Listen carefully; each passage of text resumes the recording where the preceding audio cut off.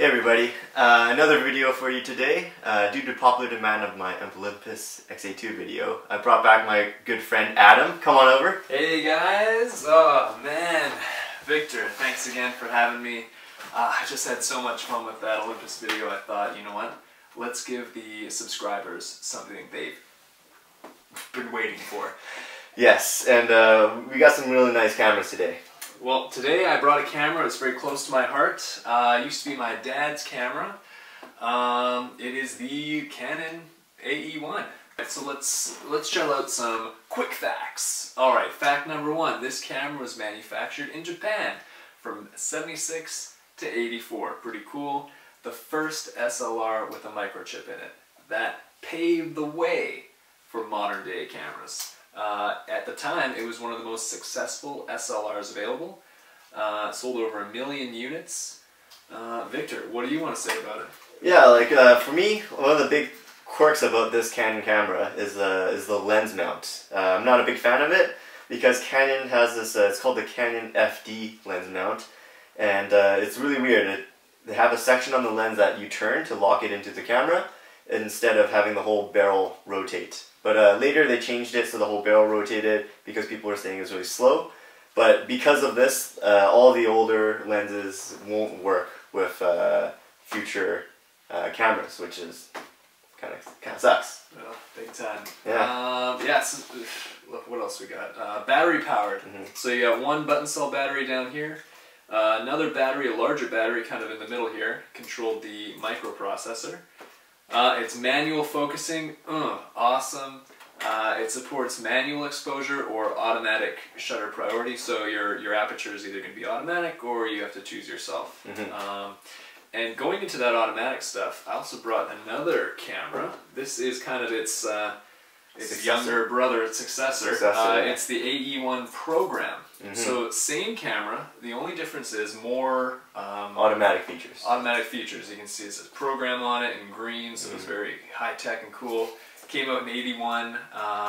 Not only did you have automatic aperture, but you also had automatic shutter speed. So you could actually just go out, take a picture. It would do it all for yourself. Yes.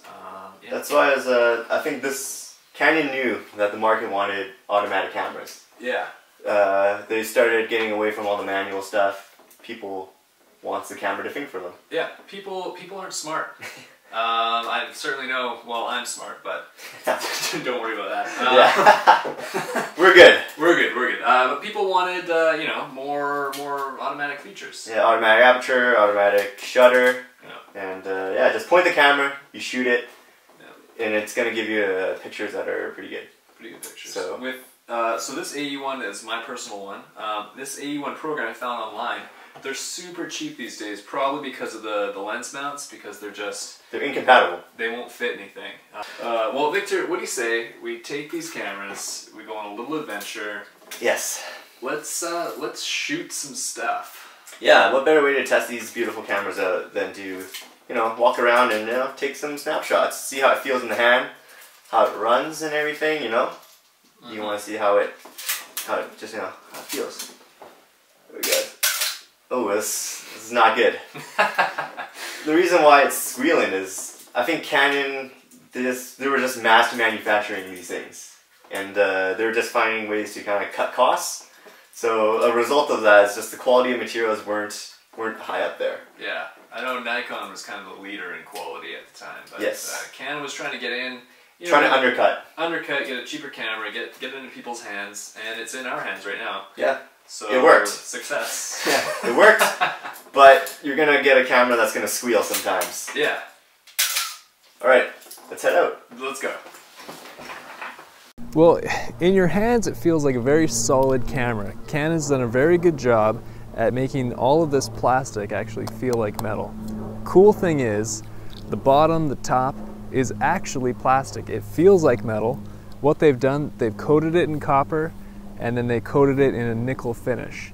So it really feels like metal. And yeah, it feels very solid, very sturdy. Take a shot. Yeah, the battery case right here is a nice grip for your hand. They've done a killer job there. Yeah, so to Canon of the past, way to go.